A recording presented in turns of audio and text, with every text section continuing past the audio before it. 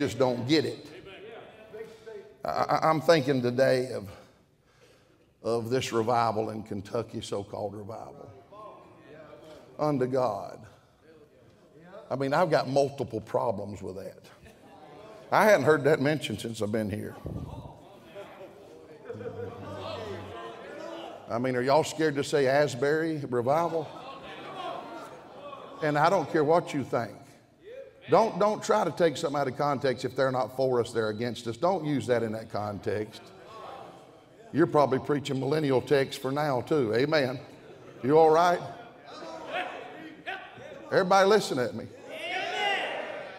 We're in a mess that our young people immediately, all of those that have already deserted us and their children are liking all of that. I got a problem when they're having Holy Eucharist. If that's not Catholic, they ain't a cow in Texas. Somebody say amen. They're going to drink the blood of Jesus and eat it. The cannibals, and that's sanctioned under a Wesleyan holiness that believe in eradication of the flesh, second working of grace, sinless perfection, and then look what they're acting like. Look up in here. God ain't within 1,000 miles of that doings over there. And if you're naive enough to think that, you think wrestling's real. So somebody say amen. Those kind of movements, they have an emotional start. And I'm for shouting. We shout at the drop of a hat, and we bring our hat and drop it at church most of the time. Amen.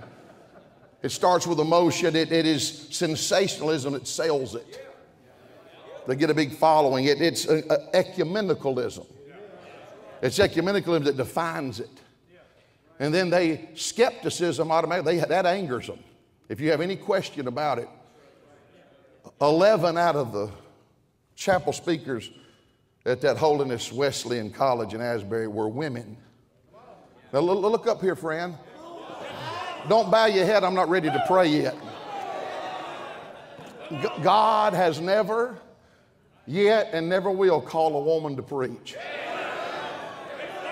Unless you have a genderless Bible. If any man desire the office of bishop, he desireth a good work. Let him be the husband of one wife.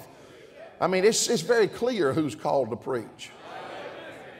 They've embraced that. And you mark that crowd by their fruits, you shall know them. Who's attracted to that crowd?